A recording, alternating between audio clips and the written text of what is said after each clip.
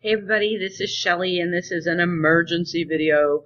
I had a couple comments on YouTube about my video from just back this late summer, I think it was August, and they've changed groups again and how to send a private message to a group member. So I thought I would hurry up and do a video for them. It's easier sometimes than writing it and typing it. So let me tell you what I mean. So now if you want to send a group member a message in a group that you belong to, of course you have to be a member. There's a couple ways. One way is to click on the members, and the other way is to click on the three dots if that person has been conversing on the group page.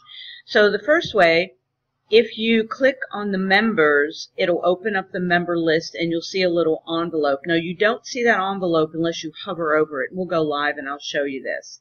And of course the other way is to click on the three dots. Let me take you over to LinkedIn quickly and we'll check it out.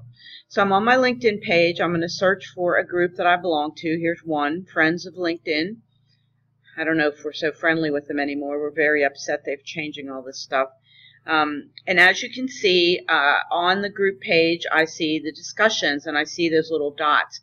Now, as long as somebody's commented, I can click the three dots and reply privately to Dave right there. Anybody that's posted, you can always click and reply privately. But you can also go into the members, click on the members, and you'll see there's the members list, and everybody has a little envelope next to them. And again, it goes away. There's my cousin, second cousin. So if I clicked on the envelope, and by the way, that doesn't give me an inside track into LinkedIn, unfortunately. We never even talk about it. You could type your message to that person that's in the group, add an emoji. Again, I did a video on these. I can't even believe that they have emojis on LinkedIn. It makes me crazy. And that's it. That's as simple as it is now. Again, sorry they keep changing this stuff. Not a lot I can do about it. I hope you liked what you learned. If you want to reach out to me, it's sroth@shellyroth.com.